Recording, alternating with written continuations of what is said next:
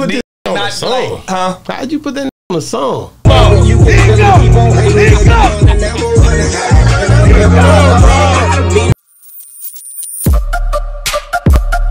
Yeah, we on Boss Talk 101.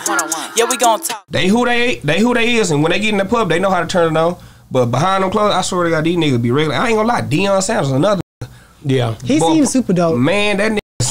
Boy, I be wanting to tell. How did you put this on a song? Like, huh? How'd you put that on a song?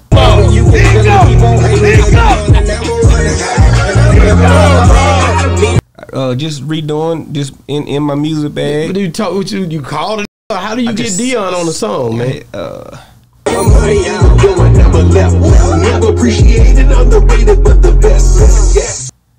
Sent it to them. Yeah. But I was already telling him like we gonna get some shit together. You know what I'm saying? Cause I already know he like to dibble and dabble with the music shit. But I had already told him, so I'm like, yeah, nigga, we gonna come up with something next year for that for that theme song. Cause he always like, this is my theme song. Yeah. So I was already on that. You know what I'm saying? So just so happened I was already like in the midst of trying to just come up with some music, and I forgot. I would think I was just scrolling on Instagram one day, and I came across the Must Be the Money Again. I just sent it to Monster. He sent it right back. When he sent it, I was like, okay. So I started vibing to it, went to the studio. I ain't know what he was gonna react to. Woke up, called me nigga. You sound like that nigga. Dog! How you gonna make my song a hit, dog? How you gonna make another hit like that, dog?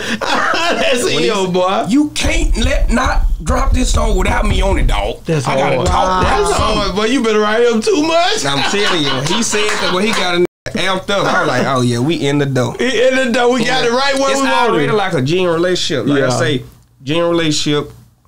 I ain't gonna lie, he reached out to me on some shit like years ago. You know what I'm saying? And we been locked in ever since. Go to the nigga house or pull up in Colorado. It's just like on some regular, like just that's like big bro. I seen Thomas and you playing basketball back in the. I remember you and Thomas were pretty tight, and I remember meeting him at Big T, and he was talking about. Before I even knew he knew you, I met him and his kid out there talking about Deion. You know, because I told him, nigga, I be rocking with Michael Irving. Yeah. Nah, Michael's another song. He was like, that's another one, too. That's another one. I ain't gonna lie, boy. That solid. Solid nigga. He's solid. Yeah. I promise you. Yeah. Like I say, I ain't gonna lie, bro. And that would be like really, people don't understand. Like I say, relationship worth more than money. It just be genuine shit. I swear to God.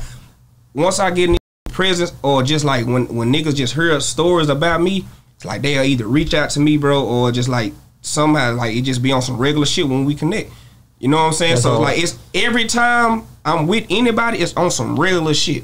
Yeah. Like it ain't all about music or it ain't all about sports. It ain't. We just really vibing on some regular shit. Then when that come to whatever come to, then that's what it's gonna be. You know what I'm saying? Other than that, we just regular vibe. He'll come pull up on me at Playmakers. Yeah. I got personal invite. Hey man, I'm finna do my Playmakers grand opening. Come pull up. It just be regular. Up there in Carrollton, the one the Colony. The Colony, yeah, because his son he came on the show and I ain't put it out yet, but I got to put it out because he came on here before that, just talking about his music and stuff. He trying to get into it, man. Yeah. And I like the fact he young and trying to figure it out. You know what I mean? How hard how you want to go? I got a question. I knew she was hyped up over there. Okay. For the level of stardom that you had gotten to, and I always see a lot of celebrities struggle with this, but I don't think you've ever, dibble or dabbled in any of this. How can you stay, so to say, drug-free? How you know that drug-free? That's why I say I don't know if you're doing that right now. We don't know what I don't smoke. You don't smoke? I don't either. See, but that come from. But you see a lot of them in it. Do it. Dang.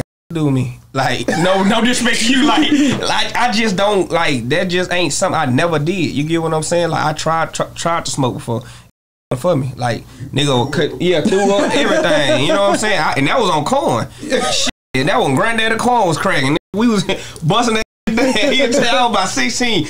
And nigga said, man, Miss Kim ain't finna be mad at. I'm older. Man, I'm a grown man.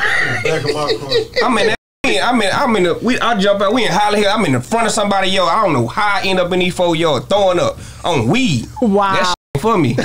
Wow. So I don't smoke a drink. I don't do nothing. Like I occasionally have a drink if I do. That's I always liked it. Like I say, cause my dad, I heard a story that his dad don't smoke or drink. So that's what I was trying to idolize. That's hard. I like that. I ain't never like and I tell all the time. That's why you don't hear me say I'm smoking something. Even when I was trying to rap 13-4 smoking, I'm like, look at me like, shut up, you don't be smoking. Stop. Rap what you really want. Damn right. You know what I'm saying? So, I like that. Yes. No, I love it because you have a lot of these people that feel like they have to be, in order to be creative and right. I hear so many artists talk about it. They gotta smoke. They gotta this. They gotta that. All I need is the beat and some water. And it's going down. I'm saying I have asthma attack on y'all. Yeah, we on Boss Talk 101. Yeah, we gonna talk.